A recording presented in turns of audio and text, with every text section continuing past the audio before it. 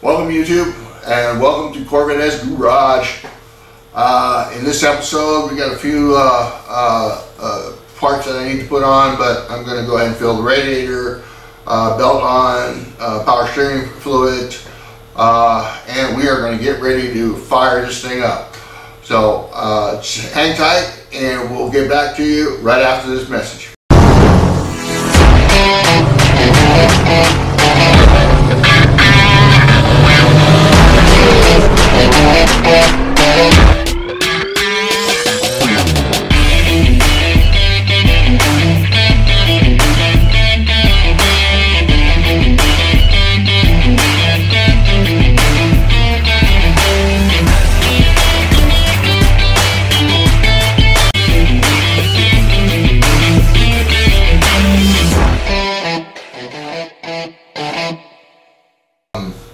I got everything on the engine.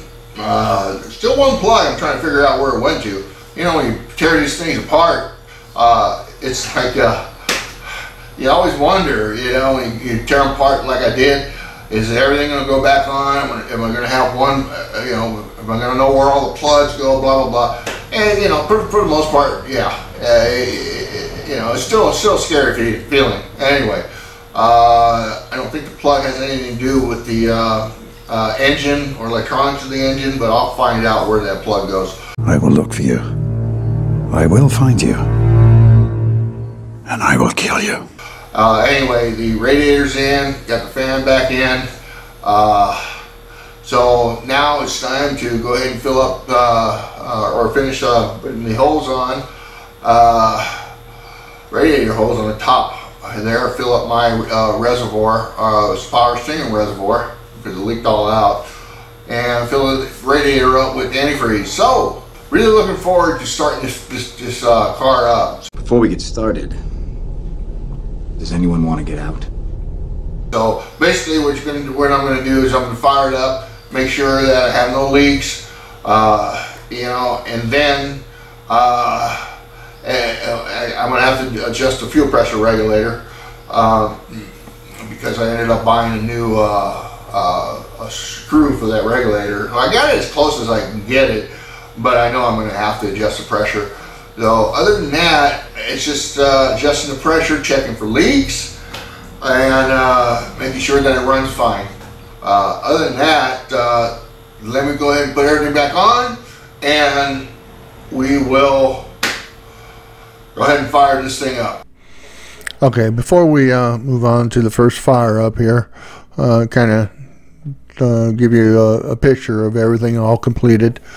I really hate the alternator and smog pump now. They're just not the right color anymore. But as you see, everything's all installed, and it's looking pretty good. I'm pretty happy with the way it came out, and I can't ask for anything better. I mean, it's not done yet, but with the Supercharger, it's gonna, once all that stuff's on there, everything's gonna look like it was meant to be. All right, let's go on with the first start up here.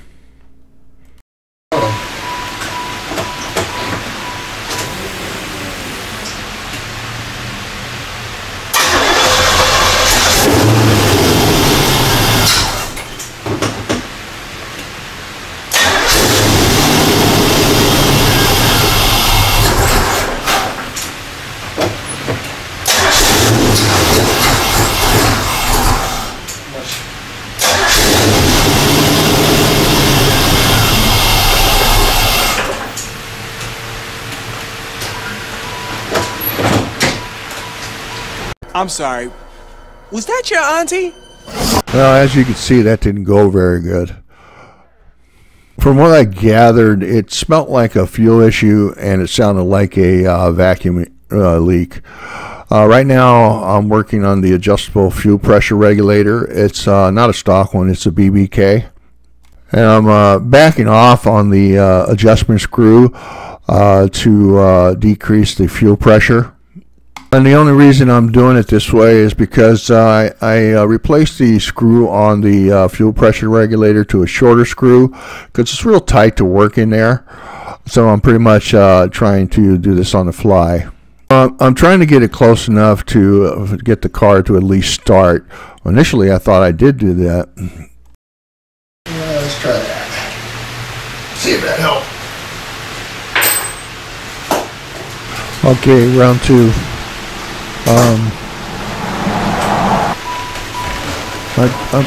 At this point, I'm realizing that we got something else going on. So, I mean, I did the best I could to readjust the fuel pressure regulator and without the fuel pressure gauge. Not that it's an art to try to get it right. So I knew I was close.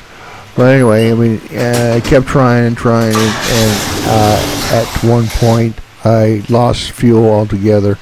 So I knew definitely something was not right. So now I got 2 issues to deal with. So I had to go off camera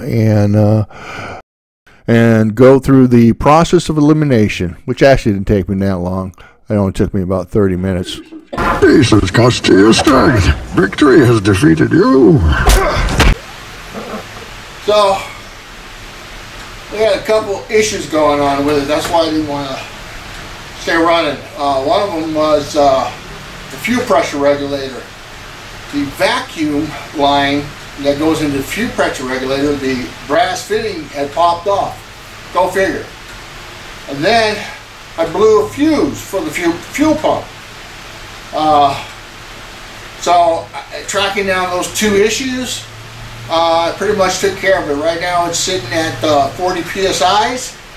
As far as fuel, I can't really adjust it until I get that fuel pressure regulator off. So, because it's in the way of adjustment. But she fires up.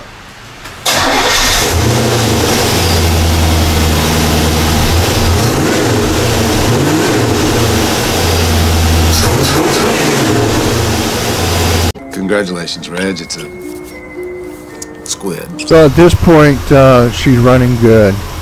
Well, now I'm just going to do my basic checks to make sure I'm not leaking anything. And I'll check the valve covers for leaks, water pump, front main seal for leaks. Just a basic check. So far, so good. You know, when you try to track down issues like this, I mean, I knew it was a fuel issue, and I knew it was a vacuum issue. As far as what I found out, I mean, when you're looking through to diagnose something like this, you're looking for everything: vacuum hoses, fuel injectors, pulling your spark plugs out, checking the spark plugs, you know, anything and everything. Especially when you put things back together, things can happen. In this case, even though I adjusted the fuel pressure regulator close enough, as far as the no fuel issue, it turned out to be a blown fuse for the fuel pump. Now the fuel pressure regulator, the brass fitting had popped off, and then I did also find another hose that wasn't connected, so there was my vacuum leak there. So right now it's at 40 psi, and it seems to be running pretty good at that pressure. Probably because I have colder plugs in there. I need to run the colder plugs for the Supercharger. So it makes sense that the additional fuel and the colder plugs, it's running pretty good. That's it for now. So let me take it all apart again, right?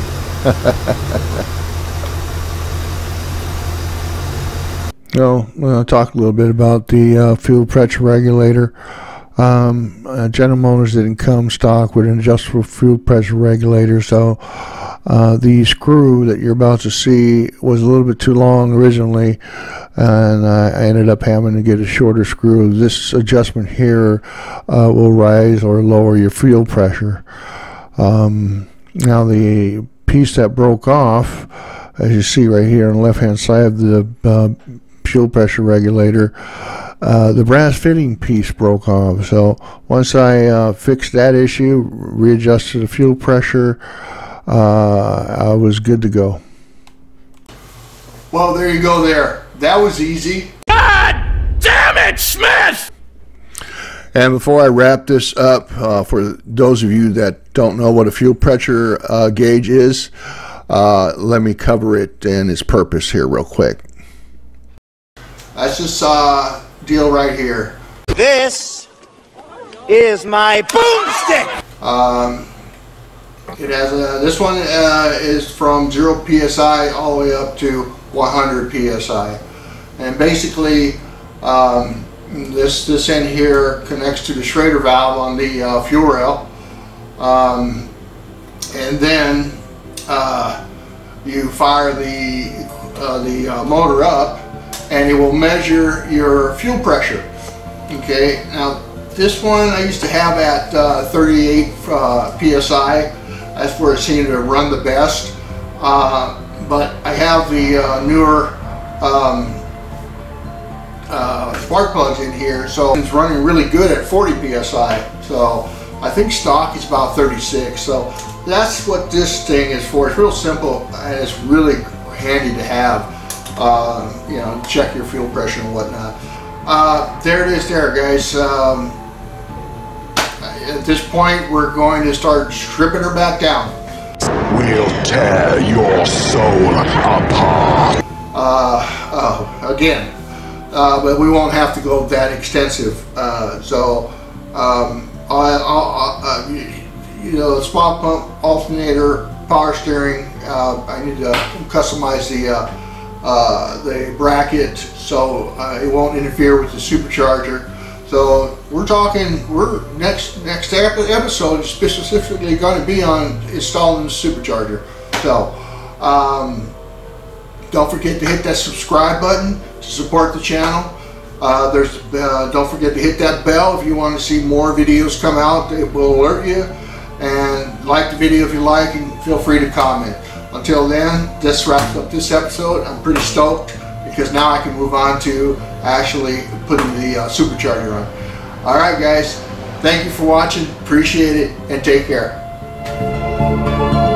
Where we're going, we don't need roads.